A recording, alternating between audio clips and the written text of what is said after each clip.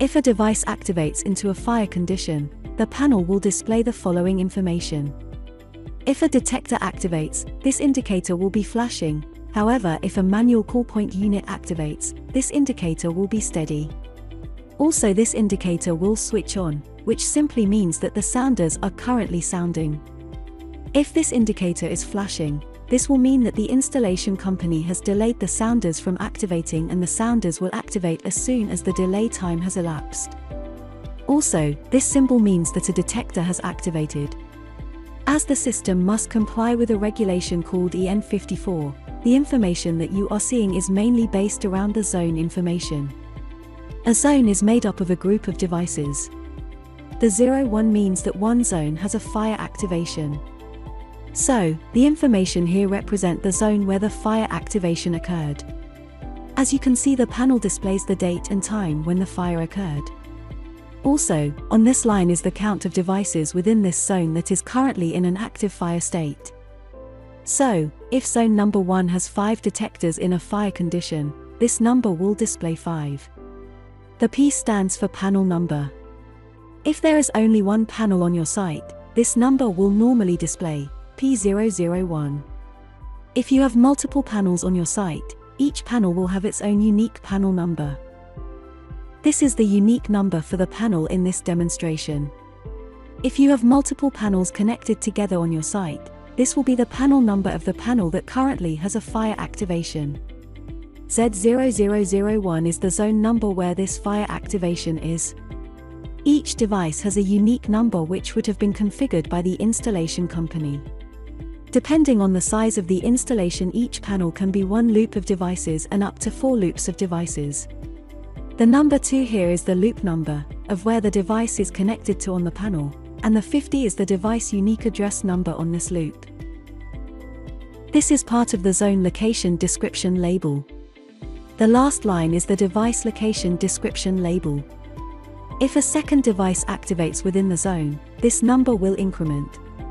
You can now see, there are now 2 devices on zone number 1 that are in a fire condition.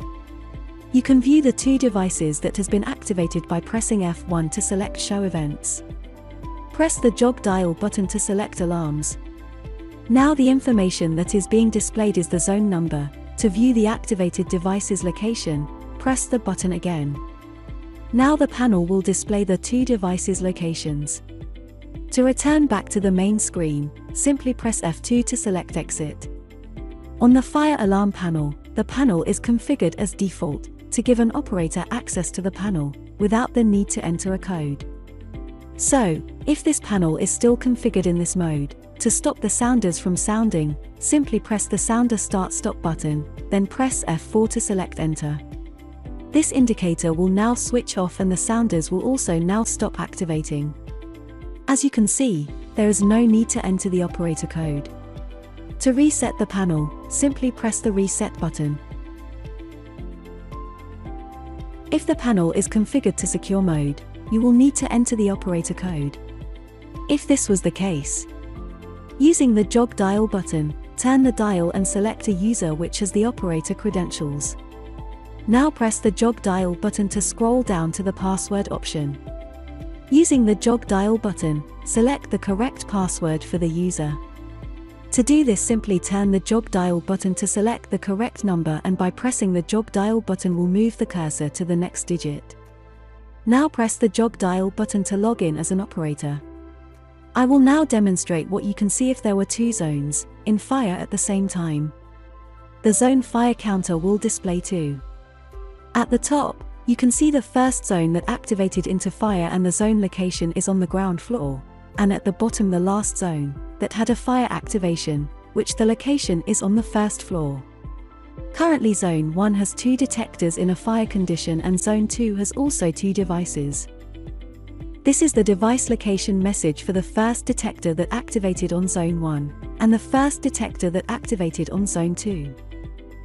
To view the location information for both devices within a zone, once again press F1 to select Show Events. Now press the jog dial button to select Alarms. You have a choice.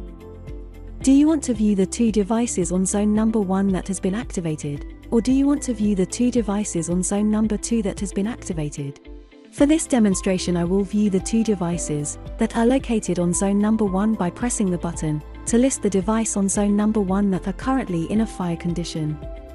Pressing F2 to select exit will take you back to the normal screen.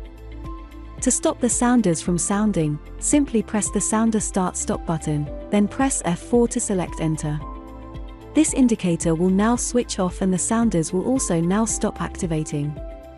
To reset the panel, simply press the reset button. The indicator next to the reset button means that the operator is still logged in on the panel. This will automatically time out after 2 minutes. If you require an operator manual, visit www.firesecurityproducts.com. Simply type in the search box ZP2 and click on the search button. Now select a ZP2 panel.